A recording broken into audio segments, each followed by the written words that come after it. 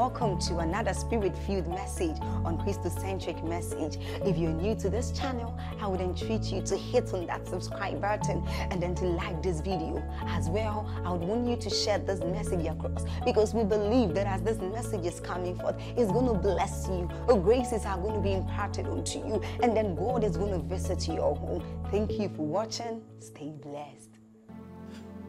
It says, and this is the record that God had given us eternal life. Do you believe that? It said, and this life is in his Son. Next verse, 12 now. It says, he that hath the Son hath life, and he that hath not the Son of God hath life. So let me begin my teaching now. It is important that in your experience with God, the foundation, listen carefully, the foundation of the journey of any man who will eventually be in Christ and will be mightily used by God, the foundation of the believer's journey is an encounter with Jesus, the Son of the living God. Now, it matters that I define for you this protocol, because no matter how far you seemingly are in the things of God, in church, around church, maybe serving in the house of God, if you have not encountered Jesus, the Son of the living God, as far as God is concerned and as far as the realm of the Spirit is concerned, you have not begun your faith journey. The faith experience of the believer begins at the point where you declare the lordship of Jesus over your life. As simple as this is, you will find out that not following this sequence is the reason why many believers have their Christian experience already messed up. Because the foundation, they are not able to teach and mentor others, because they did not even know how they got into what they call the faith experience. They just found themselves around church for a long time, and out of loyalty to a man of God, or loyalty to a department, or loyalty to a unit, they started graduating from prayer secretary to become the head of department. Eventually they were ordained as a pastor, and they cannot trace exactly, they can trace their efficiency in church, they can trace their being around the things of God, but from the realm of the Spirit there is no record that they truly began a faith journey. Are we together now? When a student gains admission, please look at me. As soon as the student gains admission, he holds his admission letter. But an admission letter is not the same as lectures. Admission letter is not the same as a certificate. Are we together now? But how many of you know that there are many people you find around a campus? They sell things. They were even born within the campus. They can even help you who has the admission and show you things, yet they are not students. Am I right on that? They know where the faculties are. If you are confused, you can even come to them and say, please, I need to know where the shop is, where the laboratory is, and they'll say, oh, I know it. They will help you. And yet their longevity within that campus environment, the campus does not bear record that they exist. That people will come and pass, people will come and pass.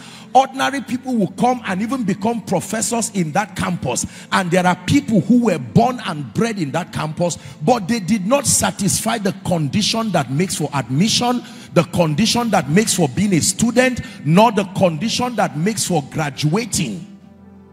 This is how it is in the kingdom. Are we learning already? So just because you are around the things of God, just because you were born by Christian parents, just because you were forced or you had an opportunity to participate in evangelism, these things are wonderful. But when you begin your journey with God, no matter how long you have been, you have to come back and start with Jesus. The beginning of the journey is not church. The beginning of the journey is not a man of God. The beginning of the journey is not a crusade. The beginning of the journey is not even a church appointment. The Bible says this is the record, that God had given us eternal life, but that the administration of that eternal life depends on your encounter with the Son of God. That means if you meet an angel, he cannot give you eternal life. If you meet a man of God, we are only ushers. We do not have within ourselves as a product eternal life. Are we together now? That eternal life only resides within the office of Jesus the Christ, and that it is only when you encounter Jesus the Christ, then you receive this eternal life. It says, and this life is in his Son, so that whoso has the Son can boast and say he has life. Are we together? Now watch this, everybody. I'm holding this mic on my hand. This is a microphone. Am I right on that? If you claim to have access to this mic I am holding, and yet you have never met me to collect it, it means you are a liar. Because let's assume that I am the exclusive distributor of this mic. That means anytime you see anyone holding this mic, that is already a sign that you have met me. Am I right on that?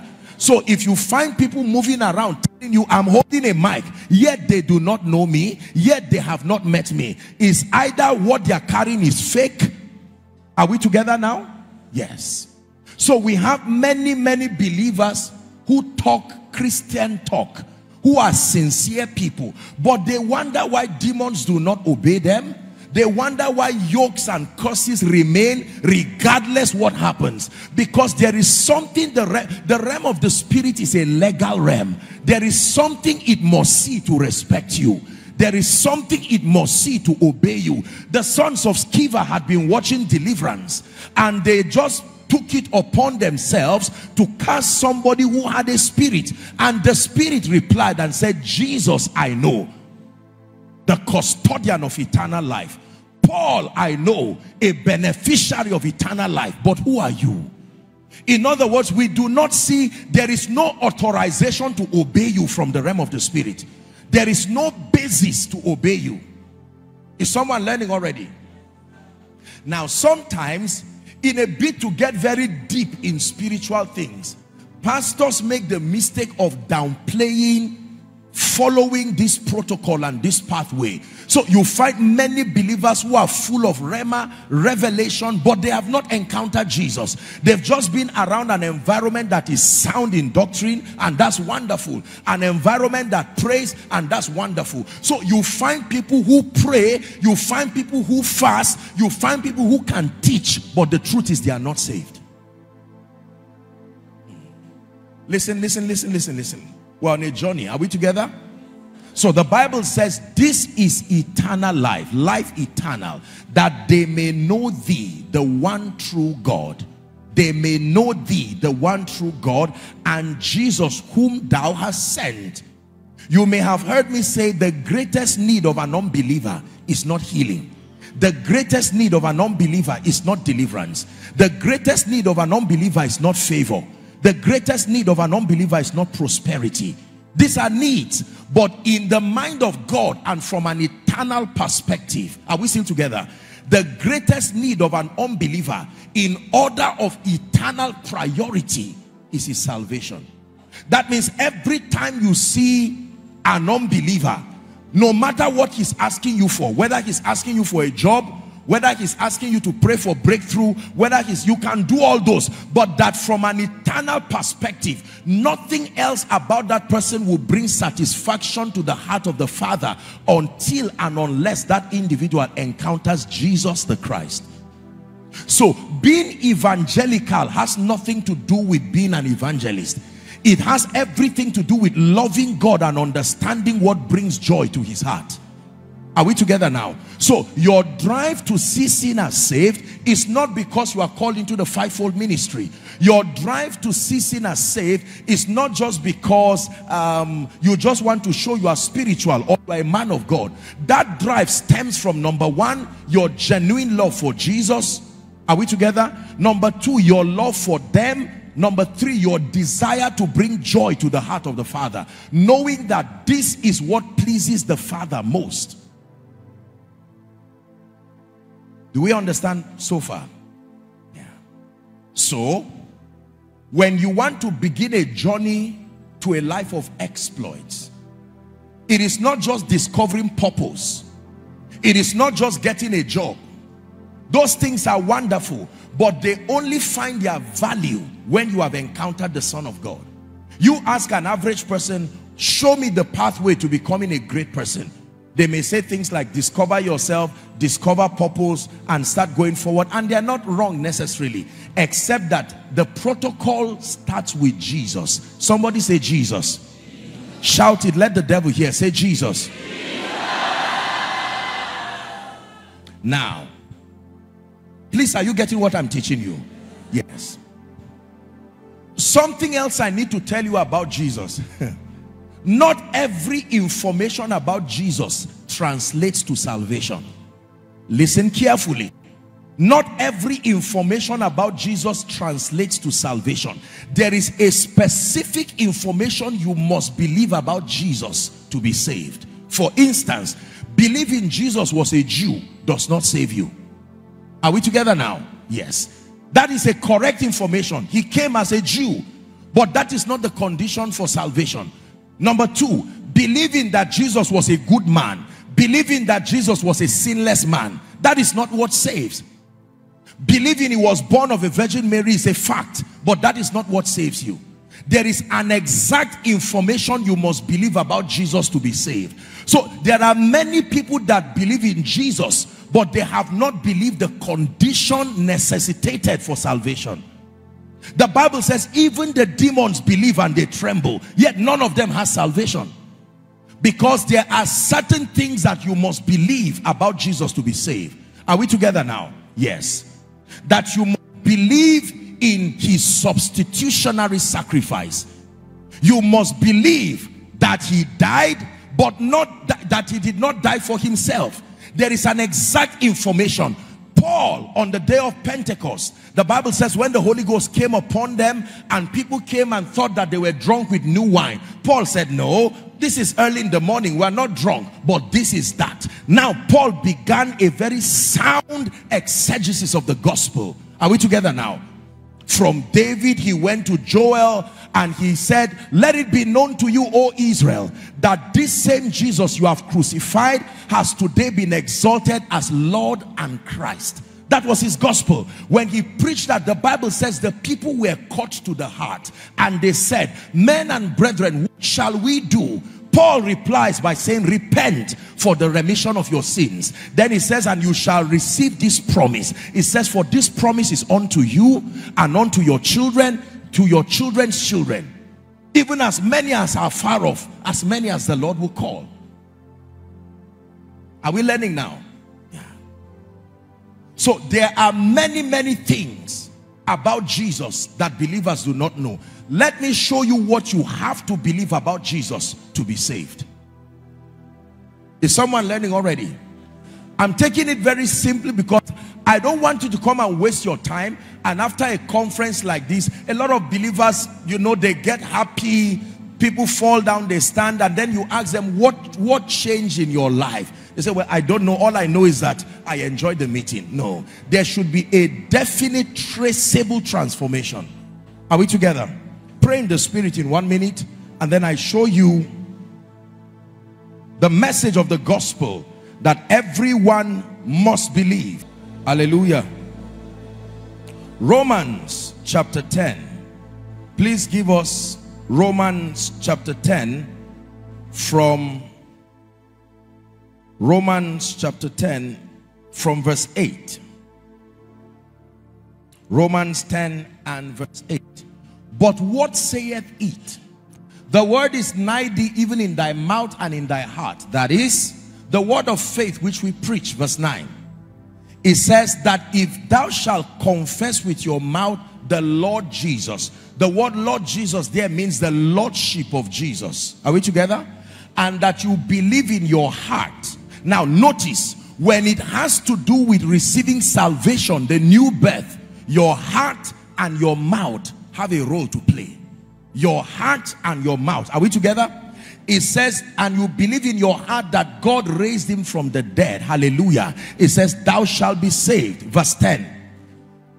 It says, for with the heart man believes unto righteousness, and with the mouth confession is made unto salvation. So watch this now. An innocent person who just comes and hears the gospel. What is the gospel? The gospel is the declaration of the love of the Father revealed, the love of the Father revealed in and through the substitutionary sacrifice of Jesus. Are we together now? Yes. That Jesus came, walked upon the earth, died a shameful death, went to Hades, the place of the dead, defeated Satan, sin, hell, and the grave, resurrected by the glory of the Father. Are we together? That he revealed himself to men. He went to heaven, was coronated as Lord and Christ, and that he's today seated as King of Kings and Lord of Lords. That is the gospel. Because you see, the Bible says that the soul that sinneth, it shall die. Are we in agreement on that? And the Bible says that by one man, Adam, that all of us inherited that nature of sin, and that no man upon the strength of his righteousness will ever be qualified to stand before God. So Jesus came as a revelation of the Father's love. This is very important. He came as a revelation of the Father's love, that instead of everybody dying his death, he put upon himself the death of everyone. Are we together now? That in dying on the cross, he did not die alone. We died in him.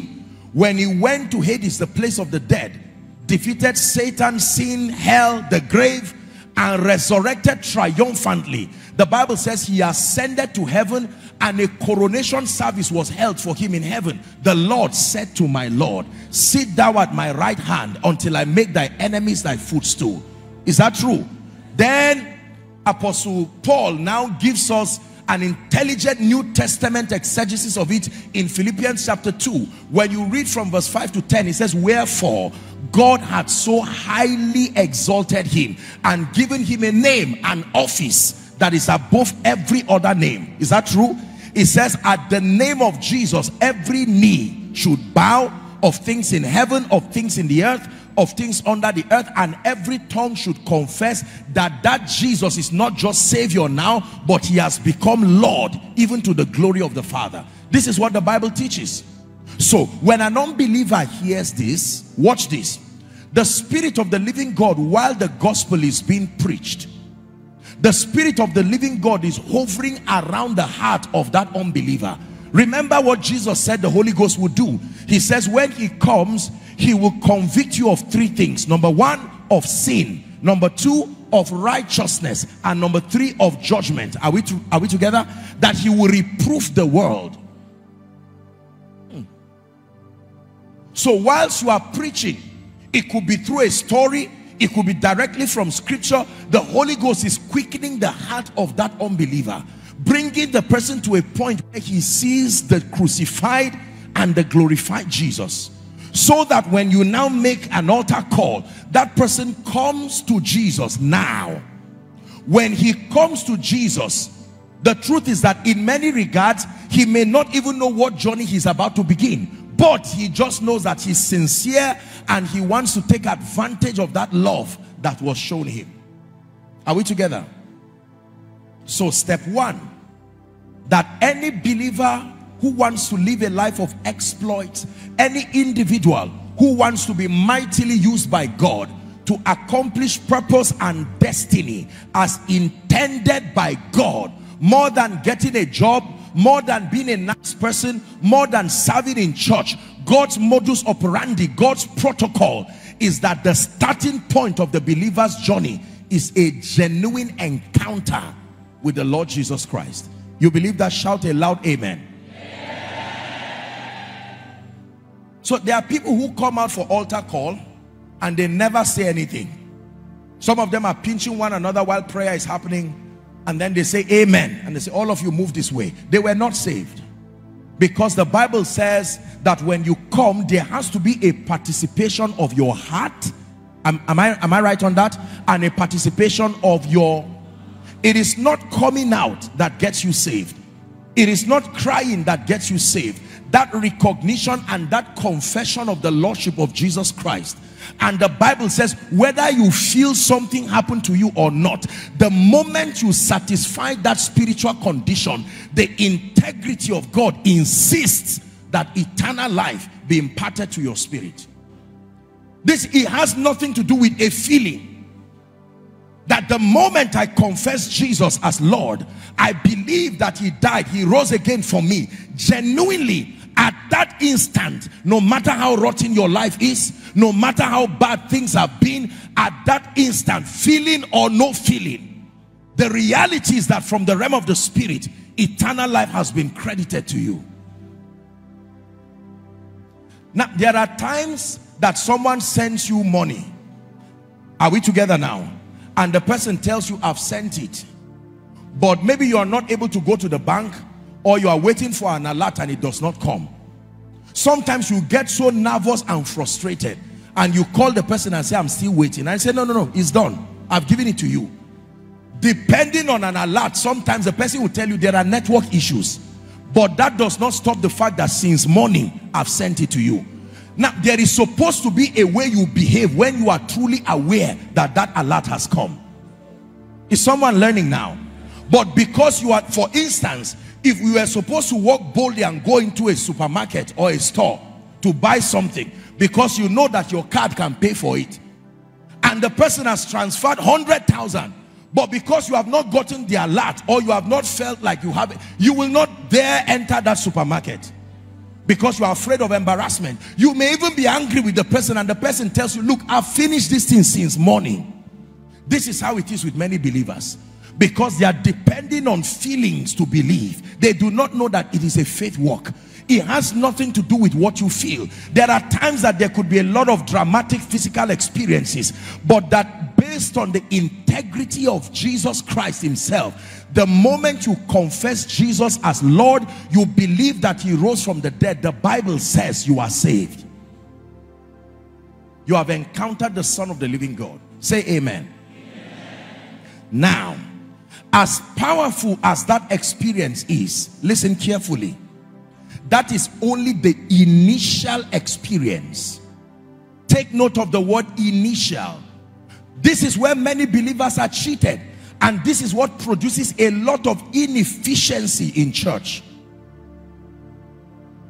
Because now many believers are genuinely saved, but they do not know how the kingdom operates. Now please look at me. This is a beautiful region and you farm a lot here. How many of you, when you farm tomato, right, you are seeing lovely red ripe tomato, and you put it in a basket and just leave it outside like that forever? What is going to happen to that tomato? Now, does it stop it from, this was tomato that was looking fresh, looking nice, but because you left it there? Are we together now? Yes. What is the difference between the tomato you kept there and the one in a container that somebody will pay 5,000 naira for?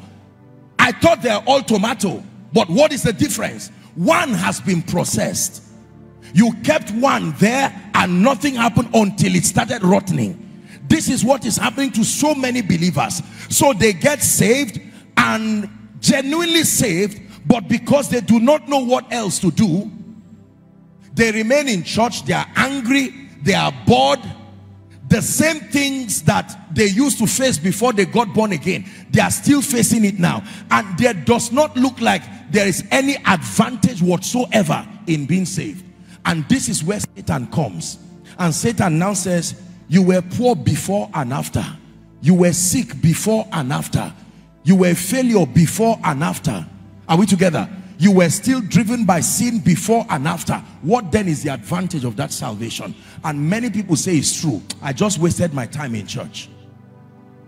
Because you see, the moment you get saved, please listen carefully. According to God's system of building men, the moment you get saved, the next thing that you really need in your life, please listen, the next thing that you need in your life is the ministry of a teaching priest. The ministry of a teaching priest, in partnership with the word of God and in partnership with the Holy Spirit, becomes your next port of call. What is the assignment of the teaching priest? Jeremiah chapter 3 and verse 15. And I will give you pastors or shepherds according to my heart. And the Bible says they shall feed you with knowledge and they shall feed you with understanding. Just because you have a textbook does not mean you will read on your own and become a graduate.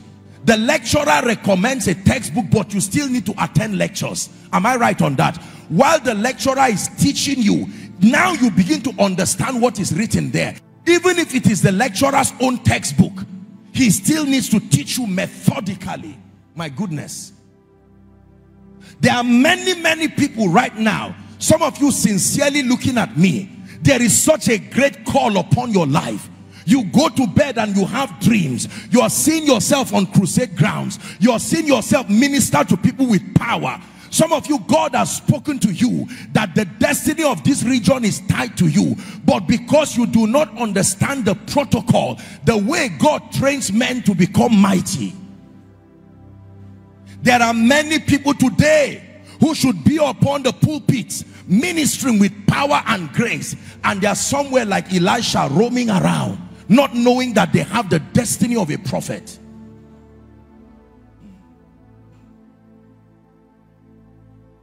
Are we learning now? So you are saved. Now you encounter the ministry of the Holy Spirit, the ministry of the word, and the ministry of the teaching priest. A teaching priest means a man or a woman of God or any believer who has been transformed himself, who now begins to subject you through that process of transformation. Everyone say transformation. Please shout that word. Say transformation. That is the next most important step. And look at me, please. This is the longest journey in the believer's faith experience. The journey of transformation.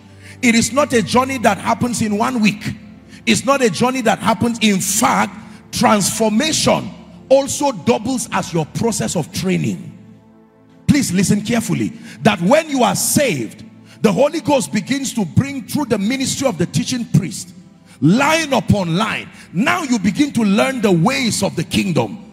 Look up, please. You begin to learn things like the ministry of prayer, the supremacy of the word of God. You begin to learn the place of character, consecration. Are we together? You learn the value of the house of God. You learn the economic system of the kingdom. You learn about demons, about Satan, how to manifest victory. If you are fortunate to be under a sound teaching priest, he can accelerate your process of transformation. But unfortunately, and I say this with all due respect, and this is where we men of God must make sure that God helps us to understand the kingdom fast, because the people God commits to us will be transformed at the rate of our own transformation and the rate of our own understanding. That means all I know is all I'm going to teach. And unfortunately, if what I know is little, I will teach that little and keep God's people down for a long time. They are hungry, they are thirsty, except that the teaching priest has not studied to show himself approved unto God, a workman that needs not to be ashamed, rightly dividing the word. This is the challenge with many of our churches, respectfully speaking. It's not that the members don't want to grow, it's that the teaching priest himself does not understand the kingdom, and does not even, he has not been given the blueprint for the methodical mentorship of the believers. The name given to the entire process that matures the believer from the point of being saved until he's transformed is called discipleship. Now, discipleship means many things across many denominations, unfortunately. But the biblical expression, the journey of the believer from the point of being saved to the point of transformation is called discipleship. Who is a disciple? A disciple is a student, one who is committed to learn methodically under a mentor. Are we together now? Under a teacher, under a coach, under a supervisor. A disciple is also one who is being subject to training. Now listen, every coach here or everybody here who has been involved in raising people, you cannot raise people effectively until you know what they are supposed to become. Am I right on that? Again, let me use the university system. Please look at me. How many of you know that the moment, let's say you want to study medicine, the moment you get admission from 100 level, you already have an idea of what you become. Am I right on that? You have not become it, but you have seen who looks like what you want to become. That is what gives you the staying power to endure. Who for the joy that was set before him. Is that in your Bible? The Bible says he despised the shame. Let me tell you this. Many believers are not staying to be trained by God because a picture of the end point, the end product has not been given. So the young man does not yet know. He just knows that I pray God uses me. But the moment you show him that, listen, when you begin to walk with God, if you walk with God sustainably, after some time, this is what you are going to become. The person keeps walking with God while he checks himself. And if you have not attained onto that, you will not stop. Is God helping somebody now? Yes. Let me have, are you a pastor? That man on white suit. Come. Let me have another gentleman. Any gentleman, please come. Pastor, please come. Stand here. Watch this. Everybody, I want you to look at this. Please stand here. Just stand facing me. Please stand here. Watch this. Now, I am a teaching priest. Are we together now? Look at me. This, you're a pastor? This man of God, let's assume he's a new believer. Are we together now? Do you know that walking this believer through a pathway, he is going to be frustrated until I give him an idea of what he will one day become? Now, by the time he's able to see this man from beginning, even when he gets tired, I'm going to tell him, look at what you are becoming. And when he goes halfway, he will see that his clothes is now changing to white too. Not everything is changing, but something is happening.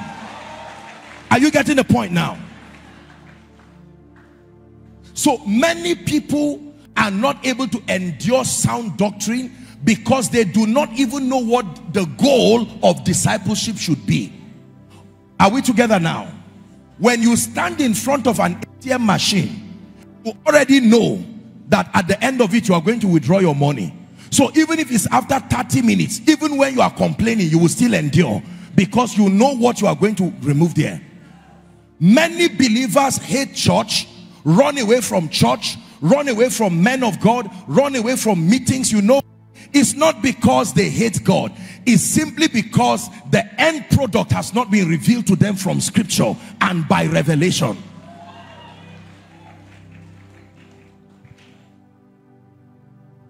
Let's go back now. So watch this. This gentleman from a crusade in Yola, let's say he got saved in 2015. And there is a call upon his life. Now, he may not even know that God is raising him to be a mighty vessel from Yola to the ends of the earth. Now, God brings him to me as a teaching priest. Whatever I make out of this man, God will hold me accountable. Do you know why? Because there are destinies connected to this man by prophecy. And the assignment is that the Holy Ghost, in partnership with the Word of God and in partnership with a teaching priest, will now build this gentleman. So watch this. I begin to mentor him and teach him on the rudiments of prayer. Teach him who he is in Christ. Watch the progress he's making. Gradually, Sunday after Sunday, he's praying for 1 hour. Now he's praying for 2 hours. Now I'm beginning to test him. He's learning on giving. I'm teaching him. I'm training him. One day you will give him an opportunity to lead prayer for 5 minutes. He will lead the prayer and make all his mistakes. No problem. He's a student. You are helping him. Is somebody learning now? The day he will come to lead that prayer, listen, it is in the process of leading that prayer, he will now go back and say, why did I just lead that prayer and everybody was saying there's something about you? Let me teach you something. When you start with Jesus, your destiny is not revealed to you. It is only Jesus that is revealed. It is as you look at Jesus, you will start finding your destiny. Are you getting me now? When Jesus calls you, The mission is follow me, not follow it. So you can find 5 young men, all of you got saved, and you started loving the Lord and going to church. Your attention is on Jesus. Let's assume now that this man is Jesus. Are we together? You are looking on to Jesus. Among the 5 gentlemen, one has been ordained to be a prophet. One has been ordained to be a kingdom financier. One has been ordained to be an apostle. Are we together now? One has been ordained to serve in career, but they all do not know. It is as you look at Jesus and as you are being transformed, the Holy Ghost starts doing a work in you. That guy that wants to become a prophet will find out that an unusual grace for prayer starts coming on him that is not like the other people. He does not even know what is happening to him. Others will pray for 1 hour and say, I need to go out, and it's like something will constrain him and say, you remain. Now destiny is being unveiled. This is what has been happening to some of you that you do not even know. Now you are getting to a point of your training and your transformation. Am I speaking to you now? This process of discovering your destiny in Christ and remaining there, look up, this is what the Bible calls consecration. Now for most people, our idea of consecration is not complete. The word consecrate has 2 expressions. Number 1, the first dimension of consecration has to do with getting away from.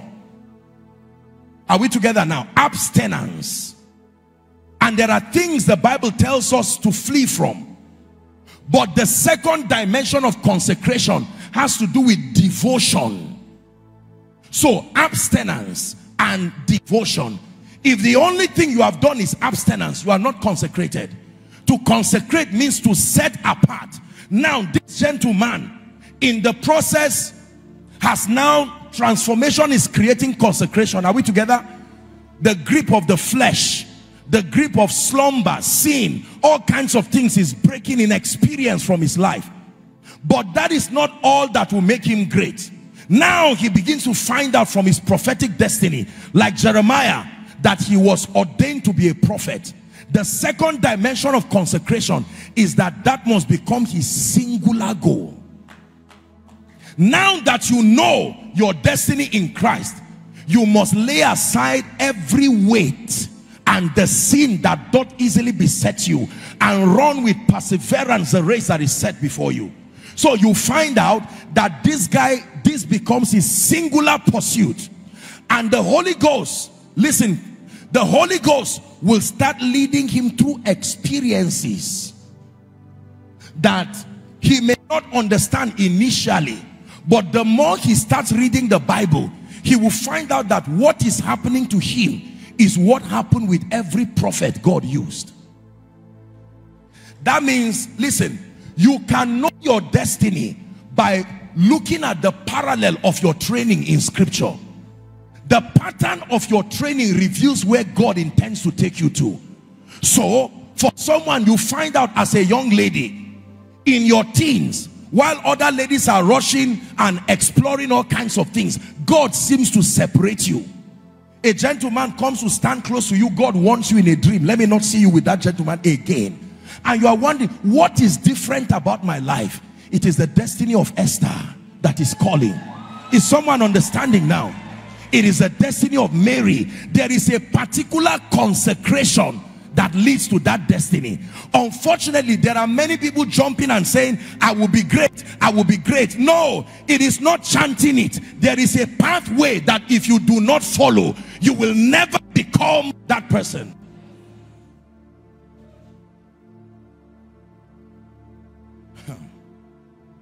Do you understand what I've said so far?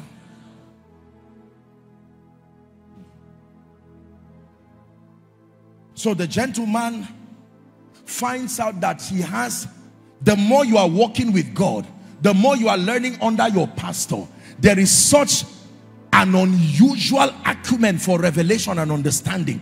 Even among his peers, they begin to say, this guy is intelligent. you know, his intellectual acumen, his ability to understand scripture. What kind of grace is looking for this guy? The Holy Ghost is diverging him to the place of his destiny. This person will now become a mighty apostle of the Spirit, opening scriptures. Or a gentleman, you find out that the more you are loving God, you are serving in church, it looks like great people always seem to identify you. When they want to do something, you are the one. They don't even know what is driving them. It is because there is a Daniel in you crying. Listen, do you understand what I'm teaching you so far? That the reason why many believers do not become great, please pastor, come again, is that when they are saved, they just sit down. What they tell them is discover your purpose. In other words, sit down, crack your brain and just guess what you want to become. No, the Bible says we have been predestined. The word predestined means God is not scratching his head wondering what you will become. In Christ there is a portion for you already, but entering into the experience of it is predicated upon the pathway you follow. When you follow the pathway of Elijah as Esther, you will not become Esther, you will become Elijah, because the pathway of Elijah leads to Elijah. Are you getting what I'm teaching you now? So as the pastor begins to train you, the Holy Ghost begins to improve on that training, and you find out that sometimes out of so many people, you are the only one who seems to be going through a particular kind of training. God is raising you to be a kingdom financier, and you find out that while you are praying, one day God will tell you, empty your account. He will not tell everybody, because everybody is not following that pattern. But you, because of what he's trying to produce, it's not about money. He's killing greed and he's crucifying mammon in your life, because he will be trusting you with billions for the kingdom, and he has to help you so that that dimension of flesh is broken. So you will find out that to many people around you, you are not making sense to them. You were giving 100,000 and you gave it away. You said God said. Another 500,000 came and you gave it away. Something must be wrong with you. But you see, when you complete that training, there is a kind of believer you will become, where God will trust you with 1 billion, and you say, Lord, it is still your money. And people are saying, how come you are not connected to it? And you tell them, I was trained well. During the process of training and transformation, God led me through a pathway. Am I right on that? Now, back to the university system. The pathway that produces a doctor is not the pathway that produces an engineer. It's not a pathway that produces an architect. Am I right on that? The assignment of the university is to be an institution that has several pathways leading to several fields. So if they give you admission, are we together now? The lecturer and the system helps to direct you. How many of you know that sometimes when you are dealing with people who are working across science-based subjects, in 100 level, they do almost everything together, but it is not everything they are becoming. Both the engineer, the doctor, somebody who is reading whatever, they are attending the same lectures, but the divergence will happen eventually when 100 level is done. So 5 of you are all praying, you are all fasting, you are loving the Lord, but you soon find out that this sister's training has started changing. This sister's training, her passions are changing. It's not the same like everyone's passion. That is destiny in Christ calling. When you see those you call great, it's not that God chose to make them great all of a sudden. It was in their destiny. The difference between you and them is that they found the pathway that was going to lead there, and they followed it accordingly. Do you understand what I'm teaching you now? Now watch this. This gentleman has the destiny of a prophet. God wants him to be great. But this gentleman did not have an opportunity to be mentored by a great pastor. And so he became careless. Look at where he should be going. And according to God's program for his life, God's program for his life is that by the time he gets to 30 years, he should have started manifesting. But this gentleman is celebrating his birthday 28, 29, and while they are clapping on earth, heaven is saying souls are dying. The people you were mandated to prophesy to have remained because it was in your destiny to open the doors for them. Are you getting it now? So every time he goes to bed, the Holy Ghost comes and uses some of the dreams that you people are seeing. He will see himself prophesying to people. It's the Holy Ghost quickening in him and saying, you don't need to rest. Something is crying within you. One day they will give him a mic to lead prayer, and he will stand to lead prayer. In Jesus' name, 5 minutes prayer becomes 15 minutes, and he drops the mic and does not even know why.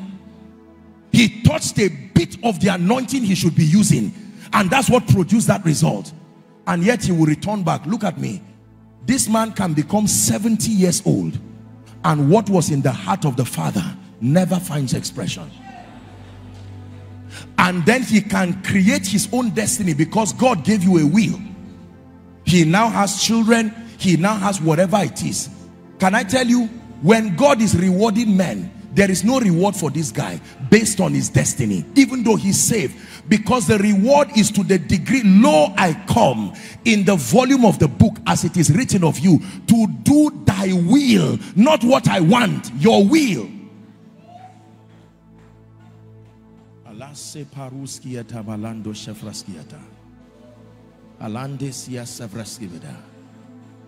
So, are you understanding what I'm teaching you now?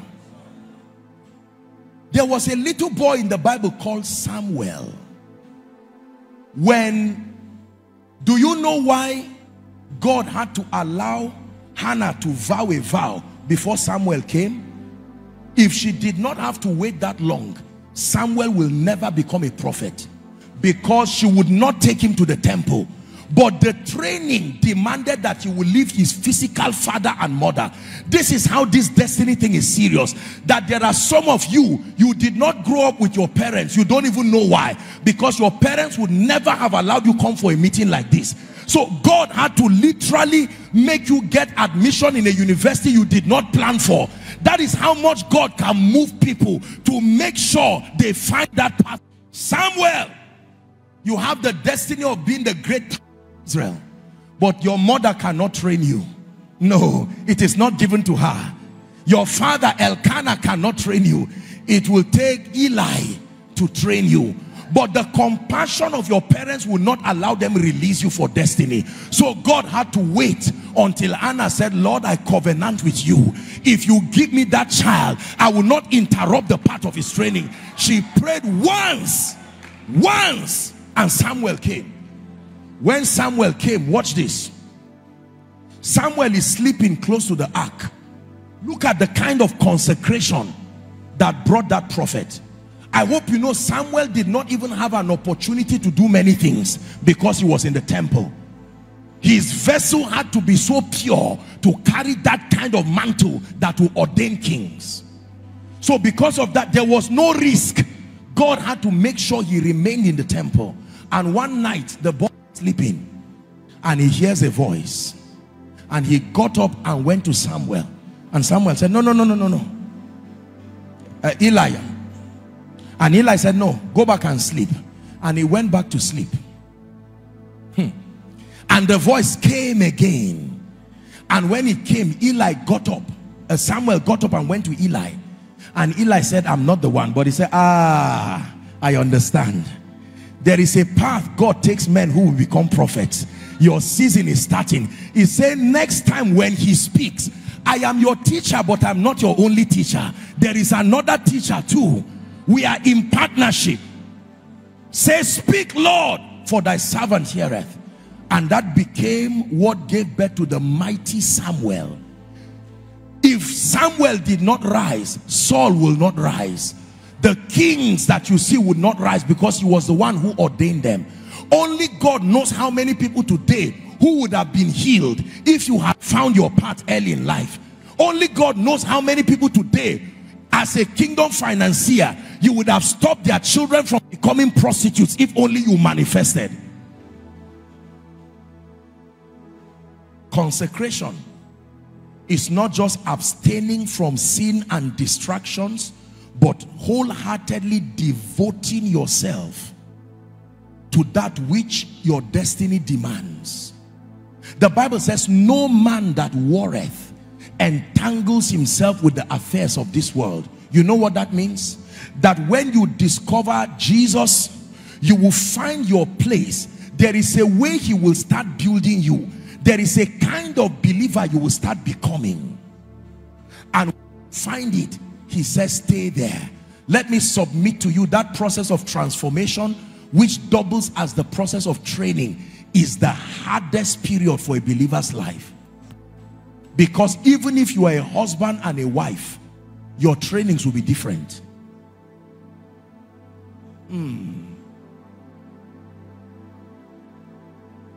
This is where men are separated from boys.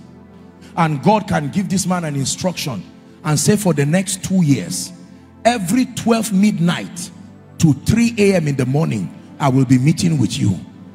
So you find out that this guy, whereas for another person he has the luxury of sleeping, but because of what God needs to do in his life, 12 a.m. the Holy Ghost is there in his room and he wakes up. He can be tired. Sometimes you can pity him and say, won't you rest? And heaven says, no. There is a kind of person he needs to become, and the king's business requires haste. Every day, 12 to 2. Sometimes with sleepy eyes you are praying, sometimes with sleepy eyes you are studying, and one day the God of heaven, the one who visits men, he will visit this gentleman and give him a call and place a mantle on his life. It is when that mantle comes and you begin to see what that mantle can do. You look at his life and say, is this not the carpenter's son? He was the carpenter's son, but this version of him is not the carpenter's son. This is Ephesians 2 and verse 10. This is what he has become. We are his workmanship, recreated in Christ Jesus. Look at it, Ephesians 2:10. I'm saying this because we are going to pray. Somebody must, your destiny must be redirected back. Redirected back in the name of Jesus Christ. We are his workmanship, created in Christ Jesus unto good works, which God had before ordained that we should walk in them. Anybody you see that you admire in the kingdom, whether as a preacher, as a businessman who loves Jesus, can I tell you, midwifing their salvation experience and their manifestation was this painful season of training. Can I give you one more example? The Bible talks about a young boy called Joseph. Joseph was the least of his brothers. Am I right on that? The innocent boy went to go and sleep and suddenly had a dream. In that dream, he saw the sun, the moon. Please give me a bit of, increase the volume for me a bit so that we'll pray.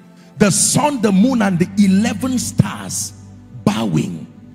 He got up and came to his brothers and said, Daddy, I went to bed and this is what I saw. And Jacob looked at him and said, so among all my children, finally I've seen the person. This is the one the mantle is looking for. So one day you are saying, I will bow to you. Your mother will bow to you. When the brothers had it, they were angry. But for as long as Joseph was willing, there was a pathway. Don't just celebrate the Joseph in the palace. Celebrate the one who agreed to go and see his brothers that entered the pit. When Joseph was in the pit, I'm sure he would say, God, what is this? What is the meaning of this? Why am I the only one who is in the pit among my brothers? Then he was sold. You would have called it retrogression. But look at the invisible hand of prophecy that was moving that boy. I hope you know Egypt was his place of dominion. Look at how he got there. He gets to Egypt and he begins to serve Potiphar. And that grace on his destiny was so speaking to the point that Potiphar's wife now looked at the innocent gentleman, and when she looked at him, The Bible says she began to seduce him, and look at what he had to endure so much. Eventually it took him to the prison. The prison is a mysterious place in the path of destiny, because the prison is where both good and bad people meet. The prison is like the cross. At Jesus, you will still hang there. If you are a thief, you will still hang there. So don't judge people when you see them on the cross, because you will not know who is Jesus and who is the thief. The cross is where both good and bad people hang. The prison is where both Joseph and the wine presser is there. These are two areas, and these are two places in life and destiny. When you find yourself in the prison and you find yourself in the cross, you must be sensitive. Joseph is in the prison, watch this, not knowing that is the path to destiny. And then overnight, to cut the long story short, that young boy rises and becomes a prince in Egypt. And Pharaoh said, I am Joseph, and it is only at thy word that things will happen in Egypt. Now you would admire him and say, I love Joseph, I want to be like Joseph. No, there is a pathway that leads to Joseph.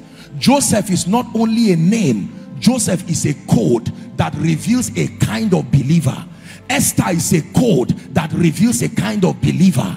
Elijah is a code that reveals a kind of believer. Are we together now? Gideon, all these names you call in the Bible, they are not just names of human beings. They are secret pathways in the spirit that men can follow, including Jesus. Apostle, I sense that I carry the destiny of Abraham. You better be ready to give up Isaac. You better be ready. If ye be, it says, if you are the children of Abraham, you will do the works of Abraham. I want a double portion of Apostle Paul's mantle. Apostle Paul is not just the name of a man. There is a road in the realm of the spirit that is named in honor to such a man. You see, do you know why God names himself as God of Abraham, Isaac, and Jacob? The God of Abraham is not the God of Isaac in terms of the manifestations. It is still the same God, but the way God deals with you as the God of Abraham is not the way he deals with you as the God of Isaac.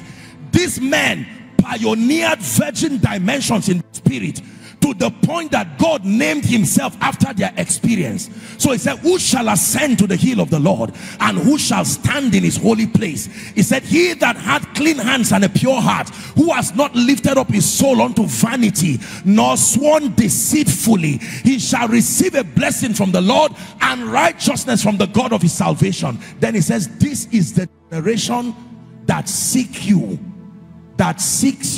O God of Jacob. Do you know what that means? The God of Jacob is the God of encounters.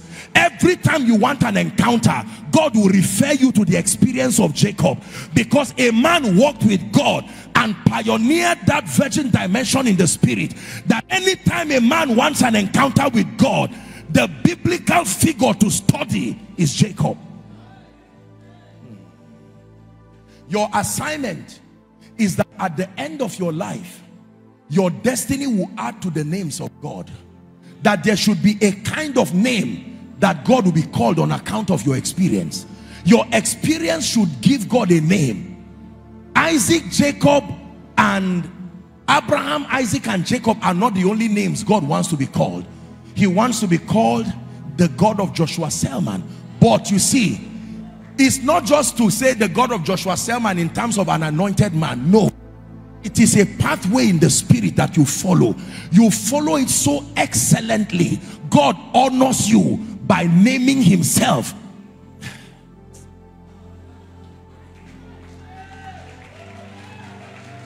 Now, watch this. So every time you come to God and God reveals your destiny to you, you will have an array of spiritual pathways that leads to specific kinds of believers. You will all be believers, but the geography of your assignments are not the same. So if you see yourself being Esther in the spirit, your next assignment is to find out the path Esther followed. did the Bible not say, follow them who through faith and patience? So the lady now begins to study the life of Esther. What did Esther do? The Holy Ghost starts leading you through that pathway. You want to be a great Apostle Paul, and you find out that 5 years after graduation, it looks like God has not told you what to do with your life. You want to walk, he stopped you. You want to travel abroad, he stopped you. You want to open a church, he stopped you. What should I do, oh God? You just pray, fast, and serve. Is that all I'm going to do with my life? There is a kind of believer you are becoming, and that kind of believer that is consistent with my will for you will demand that you go through this pathway. Is someone learning now? Show us the ancient path. Will you lead us along eternal highway? We want to follow the ways of Jesus. We want to enter your rest. Listen, when I started walking with God, you see, I would go to bed in the night and I would have visions of saints and people who are departed.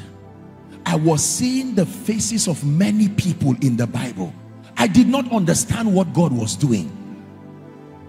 God was revealing that apostolic blueprint and the destiny, but knowing where I was going was not enough. Listen, ladies and gentlemen, you get to a point where God now holds your hand and says, now that I've shown you a bit of the picture, can we go? You see, you choose as an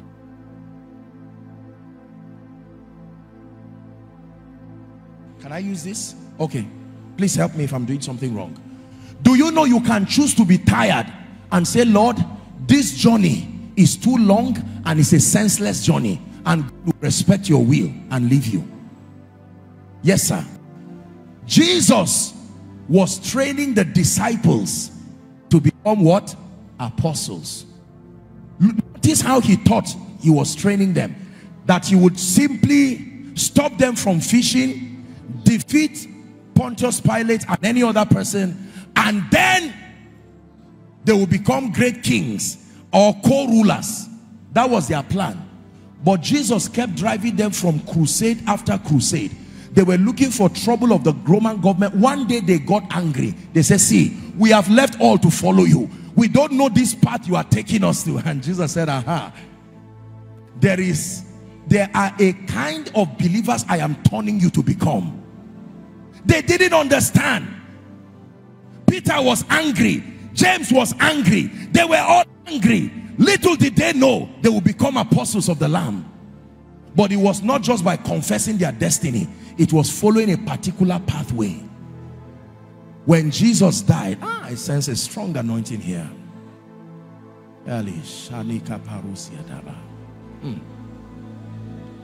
When Jesus died and resurrected, he said, gentlemen, you have continued with me. You have stayed with me. Now, wait at the upper room. The power of the Holy Ghost will come on you. That is the last phase. I will discuss that tomorrow. Because it is salvation, then transformation, then empowerment. Empowerment is useless when there is no transformation. Transformation also talks of consecration, talks of destiny discovery. After enduring that season of training, now your vessel is expanded and ready for the oil. There are many people who just get saved and all they want is impartation. Look at the ministry of Jesus. The ratio of teaching and mentorship to transformation, 3.5 years to 1 day.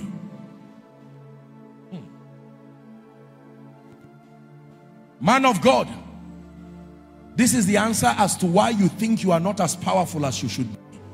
Because all you are chasing after is anointing. But there is a pathway in the spirit. Apostle, why wouldn't God trust me and make a generation listen to me? That space is available, but there is a kind of believer that must carry that mantle. And there is a pathway you must follow to become that kind of believer. You want to speak to the sick and just have them get up. It's not by saying stand up from wheelchairs. You will embarrass yourself 1,000 times. There is a path in the spirit you must follow. This is my first message tonight. Are you willing to follow that path in the spirit? The Bible says narrow is the way. Is that in your Bible? It didn't say that leads to heaven. The way to heaven is not narrow. The way to heaven is Jesus. Narrow is the way that leads to life. You begin that journey and sometimes you don't even know what you are doing. People can insult you and say, I thought you were going to become a great person. You are an embarrassment to everybody. And sometimes you will be walking alone. God, where are we going? 1 year, 2 years, 3 years. One day, God will encourage you by giving you an opportunity to preach in one crusade ground. And you will see wheelchairs and crutches and you will be afraid, because you see, he will not show you what is happening to you so you are not distracted. He's keeping your face on him, but you are not even aware you are changing. Moses did not know he had changed till he came down and saw him. The moment that happens to you, while pride wants to enter you quickly, he will take you. Let's continue the training. And while others are clapping and saying the crusade was a great one, God will talk as if he did not even see what you did. That is the training of the spirit. But you see, ladies and gentlemen, there is a level that you contend and have power with God, where God will place something upon your head and give you the key of a generation and say, go, I've trusted you. These are the kind of people the Bible says he suffered no man to do them wrong. He reproved kings. Listen, ladies and gentlemen, this anointing thing that people think it just happens by impartation, no matter how much oil, the anointing itself as an instruction that activates it. The anointing looks for death to work. If the anointing does not find death, it will not work. And the pathway to death is this path that Job said, there is a path which no fowl has gone to, that the whelps of the lion has not gotten there. This is why many people, although we are all saved, our destinies are different, because others have chosen to take serious the ministry of the teaching priest, to take serious the ministry of the Holy Spirit, to take serious the ministry of the word, and by looking unto Jesus, their preordained destiny started being revealed. It is from Jesus you find your destiny. Follow me and I will make you. Follow me and I will make you. Not follow it. Here's what we do. I want to become an anointed man, and we follow Jesus. No, that is already a corruption. You follow him for him. It is while you are following him, you will start evolving into a strange kind of believer.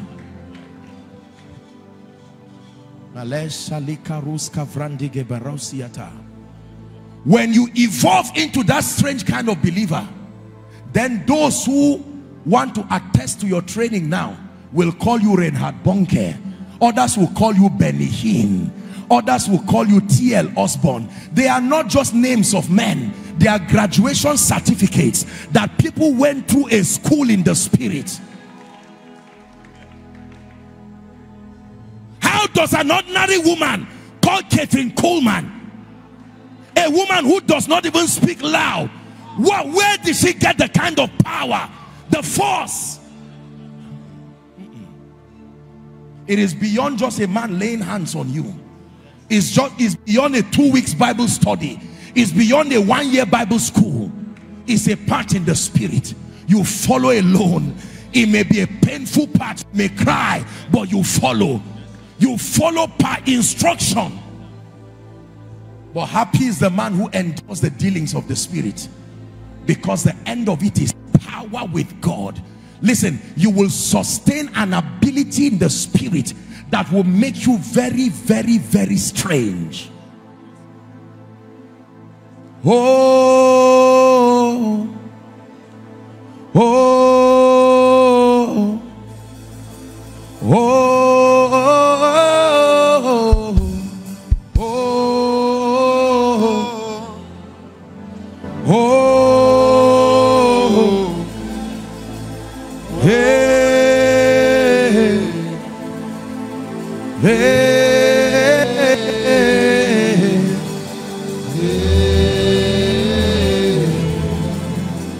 Hear me. Hear me. Can I tell you, if the Holy Ghost comes here, all he will be doing is looking for men that he will redirect them. When he comes, you say, Mr. Man, you are following the path of Joseph, but this is the destiny of Elijah. Go this way. This is what happens in conferences like this. Redirections. You find out that while you are standing, no, that 2-hour prayer you were praying, why did you stop? Go back. That is the training of Elijah. Why did you stop it?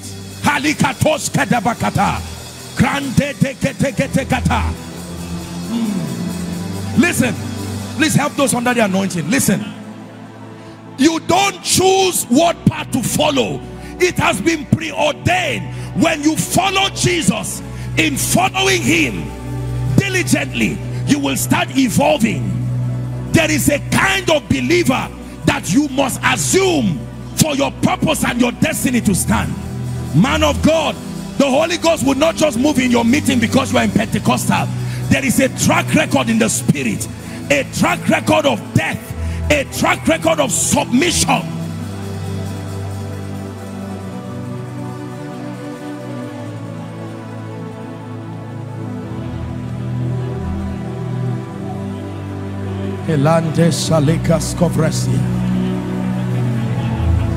What name will you reveal to generation on account of your training with the Spirit?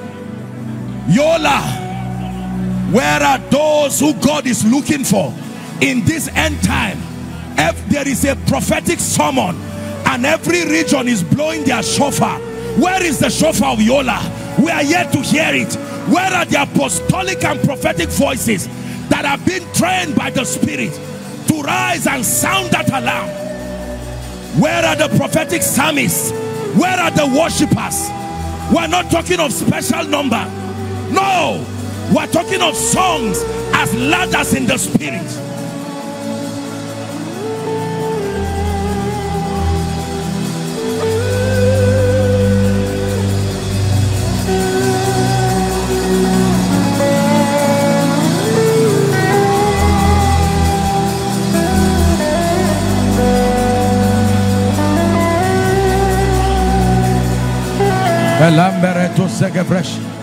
Hallelujah. Hear me. Hear me.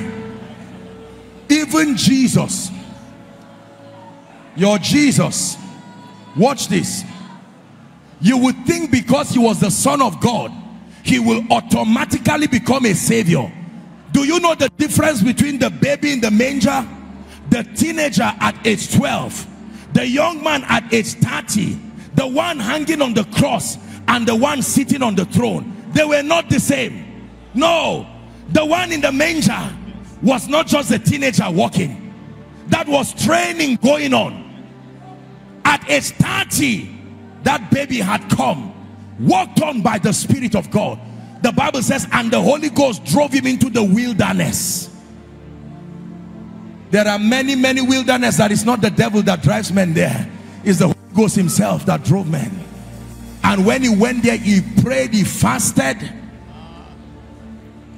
And then the Bible says Satan came to tempt him, overcame him by the word, and returned in the power of the Spirit. And when that happened, the heavens were opened over him. You want to become savior? Jesus did not become savior by teaching. When he taught, they did not call him savior. When he taught, they called him rabbi. To become savior, you die. You don't teach. The price for becoming a savior is not a teacher. The price for becoming a savior is death. And the Bible says saviors shall come out of Zion. So if you are going to be a savior to a generation, it will take more than Rema and Greek and Hebrew. No, the price for all of God is all of you. Your pride, your ego, your accomplishments.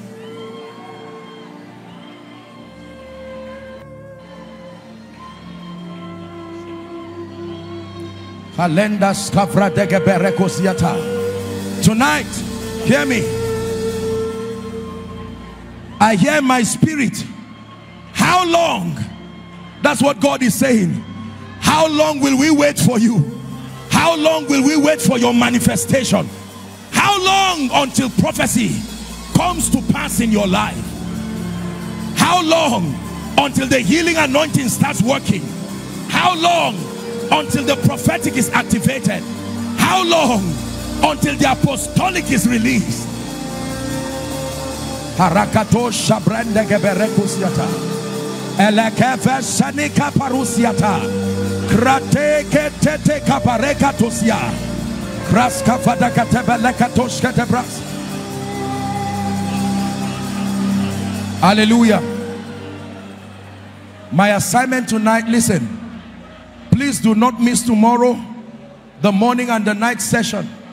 But I'm going to pray a very brief prayer for you right now. My prayer for you tonight is for a quickening grace. There are many of you time already against you. I want to release that grace. There is the quickening grace of the Spirit that can cause you to be alive unto God, alive unto righteousness, consecrated, set apart unto that which your destiny demands in Christ. This is my prayer for you. And as that grace comes upon you, I want you to leave this place tonight with the consciousness of that grace, the consciousness of the working of that Spirit. For some of you, that grace will cause you to begin to repent of certain ways. For some of you, that grace will cause you to submit to the purging of the Spirit, that certain things leave your life. For some of you, that grace will activate your prayer life again, activate your word study life, activate your passion for the things of God. Father, I stretch my hands upon the men and the women in this place in the name of Jesus Christ. At the count of 3, I want you to shout that name, Jesus, the one who is deserving of your followership. And as you shout that name, grace will rest upon you. Are you ready now? 1, 2, 3. Shout Jesus. Take that grace. Take that grace. Take that grace. Take that grace. Please bring them out very quickly. Can you bring them out? Whether you're an usher or not, just bring those under the anointing quickly. In the name of Jesus, that anointing is coming upon you, coming upon your prayer life. Whether you're an usher or not, please bring them out quickly. Just direct them. Can someone help me speak to them so they understand what I'm saying?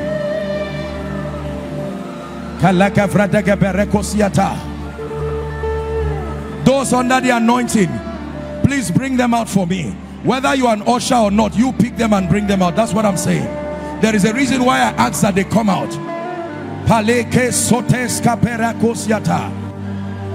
I'm seeing fire, and I'm seeing the number 27. The Lord is saying is reigniting the Christian experience of many. I don't know where you are, but at the count of 3, you will shout that word fire. 1, 2, 3.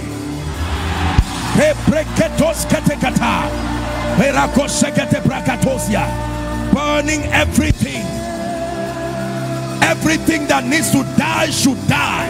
Everything that needs to burn should burn. Everything that needs to give way should give way. Destiny beckons on you. Your preordained destiny beckons on you.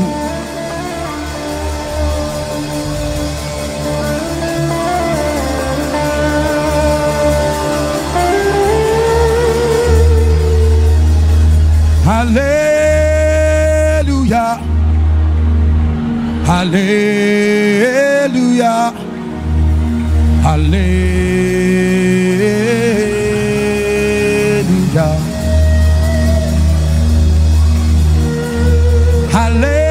Hallelujah. Hallelujah.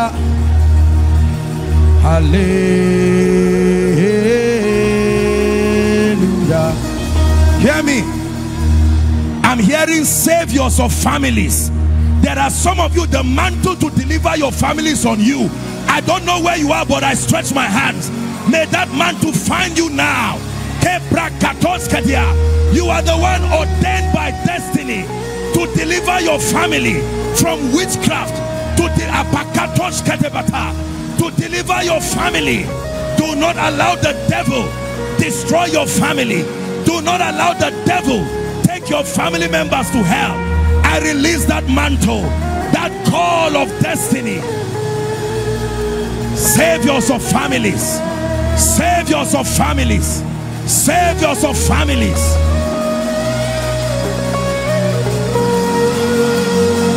You may not look like it, but go through the training. You may not look like it, but follow the pathway in the spirit. The end of it is power. The end of it is glory. The end of it is grace. Even grace multiplied.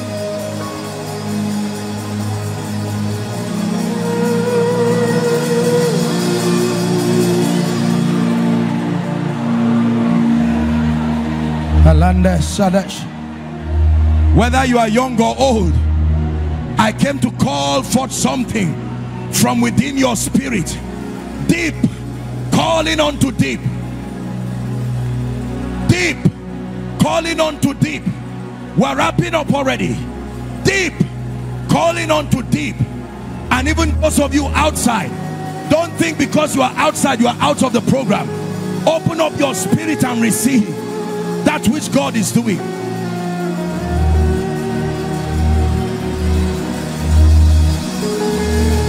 Hallelujah. Before I pray for those in front, there are two prayers we are going to pray tonight. The first prayer is a prayer of repentance. To repent means to realign back to God's pattern. Open your mouth right where you are and say, Father, I repent of carelessness. I repent of giving room to all kinds of things in and around my life. Are you praying?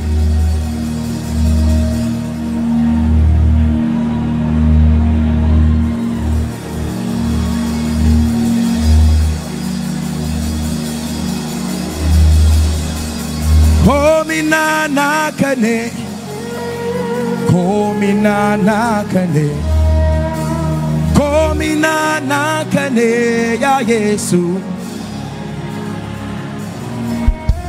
Yeshua Hamashiach, komina nakane. Yeshua Hamashiach, komina nakane. Komina nakane ya Yesu. Komina nakane, komina nakane. Yeshua Hamashiach, komina nakane. Yeshua Hamashiach, komina nakane. Let me pray for all those in front. Father, you have brought these ones by your spirit, young and old. In the name of Jesus, I stretch my hands. That apostolic fire, that ignition that has come upon you, for many of you is a fire unto repentance.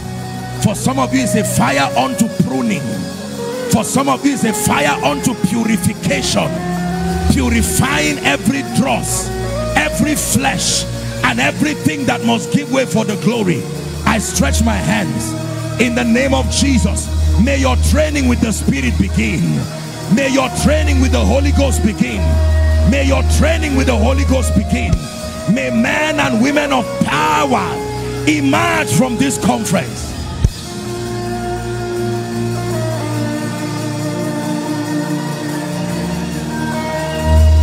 Hallelujah. Please hear me. Tomorrow morning and tomorrow night, particularly if you are a man of God, please do not miss the remaining part of the session. There is what I want to show you by the Spirit. My assignment in coming to Yola is to stand in partnership with the Holy Ghost to produce men of glory and power indeed. Not just men of God, that veil be torn from your eyes, to show you that pathway that leads to glory indeed, in the name of Jesus Christ. For all of you who are in front here, I ask that they bring you out so that I'll pray for you. I declare that that hand of God upon your life, it will not rest till your destiny emerges, in the name of Jesus. Day and night you will have encounters by the Spirit until destiny is birthed in you. For in Jesus' name we pray. My last function tonight, please no moving around. Those who are in front, as many of you who can, please, you can just rise and return back to your seat rejoicing. I want to make an altar call. Please listen carefully. An altar call is everybody's business. What is an altar call? It's a proposition that you come and make it right with Jesus. It is a proposition that you come and rededicate your life to Jesus.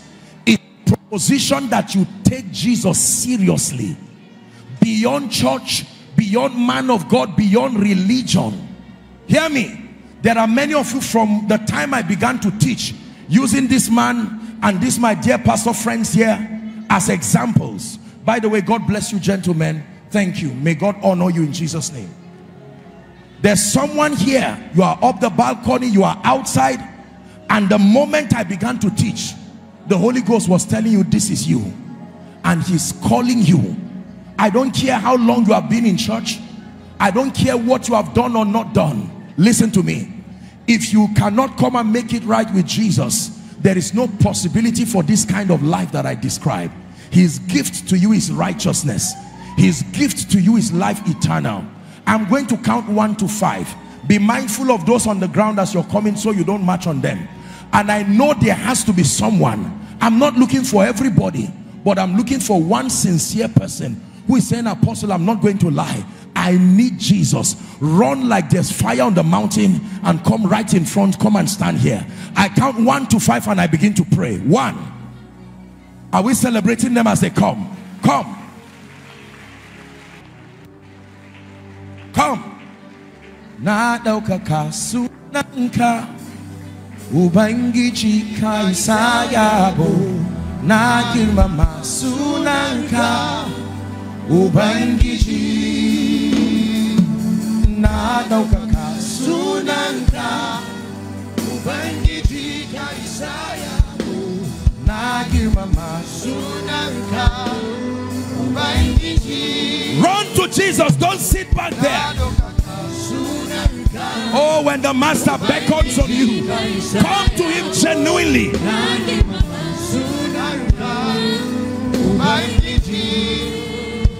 Come, come, come. Apostle, I need to make it right with Jesus. Come. There's space for you. Come. Some of you are crying. Don't be ashamed of your tears. Some of you want to come, but you are ashamed of your friends. Leave them alone and come to Jesus. Can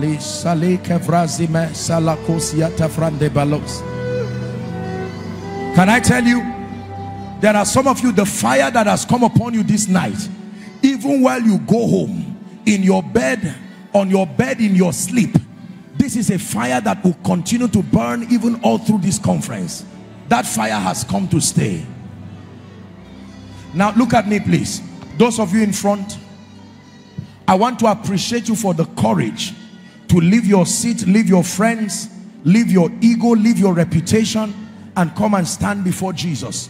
Some of you are making this decision for the very first time, but some of you are sincerely rededicating your lives. You're saying, Apostle, I cannot truly say my walk with Jesus Christ is effective. And the reason is because I've allowed all kinds of sins and weights. Jesus is giving you a new beginning.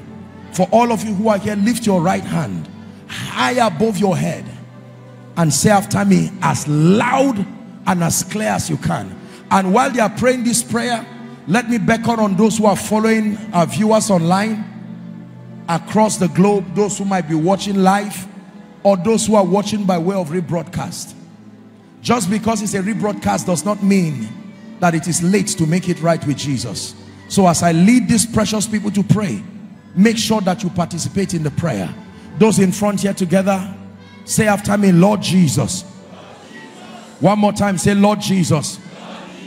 Tonight, I have heard your word. I believe in you, that you are the Son of God. I believe that you died for me. I believe that you rose again for my justification. Right now, I receive Jesus into my heart as my Savior, my Lord, and my King. I declare that the power of sin, Satan, hell, and the grave is broken over my life. I am a child of God, and I live for Jesus forever. God bless you. Keep your hands lifted. Father, thank you for these precious ones. Thank you for this harvest. Many have come to you. In the name of Jesus and by the authority of Scripture, I declare their sins forgiven. And in the name of Jesus, I declare that you are bona fide recipients of the life of God. From tonight until forever, the hand of God is upon you. I call you the righteousness of God in Christ Jesus. You go forward ever and backward never. And any satanic plot to thwart your Christian experience, I come against it right now. In the name of Jesus Christ. Amen and amen. Now here's what I want you to do for me. There are a number. Hello, beloved in Christ. We hope this message was a blessing to you. I would want you to do something for us. If you are new here, kindly hit on that subscribe button for us. And then like this video as well. Share to your family and friends to bless them, because we know that this message will be a blessing to their body, to their soul, and to their spirit. We would need you to do one thing for us too. Tell us in the comment section where you were watching us from, and then if you've got any testimony for us, kindly share with us. Thank you for watching.